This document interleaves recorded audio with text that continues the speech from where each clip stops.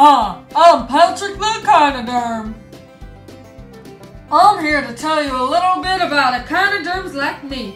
There are 5 classes of us: sea urchins and sand dollars, brittle stars, sea cucumbers, sea stars, and sea lilies and feather stars.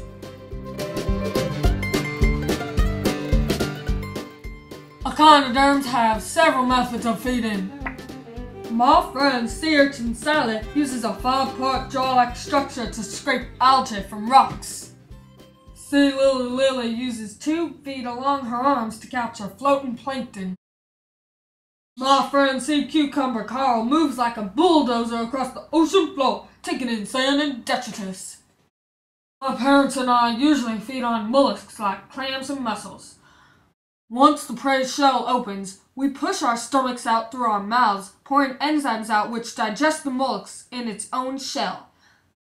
Then we pull the partially digested mollusk back into our mouths. Hi, I'm Patrick's friend SpongeBob, and I am going to tell you a little bit about how echinoderms are characterized. First, they are all spiny-skinned. Second, they all have similar internal skeletons. Their internal skeleton, also known as their endoskeleton, is formed by hardened plates of calcium carbonate. This gives the animal a bumpy and irregular texture. Third, they exhibit 5-part radial symmetry.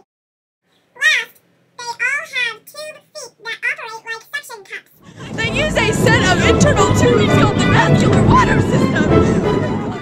Yes, Hope, this includes respiration, circulation, and movement.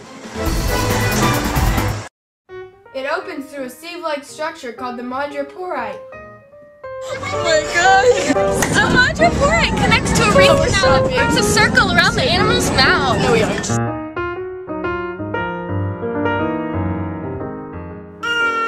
Patrick, you can talk about this one. It's okay, SpongeBob. Everybody poops.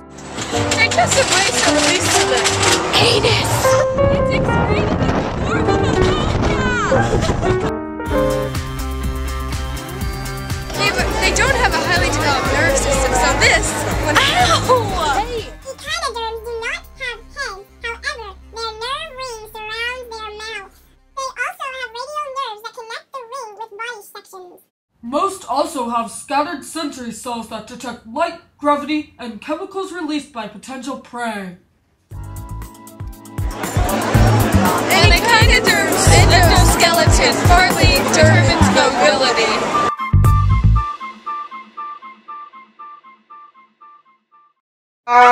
He makes babies by external fertilization. Echinoderms. The sperm produced in the testes. Echinoderms. The eggs produced in the ovaries. Echinoderms. The larvae settle out by normal means. Echinoderms.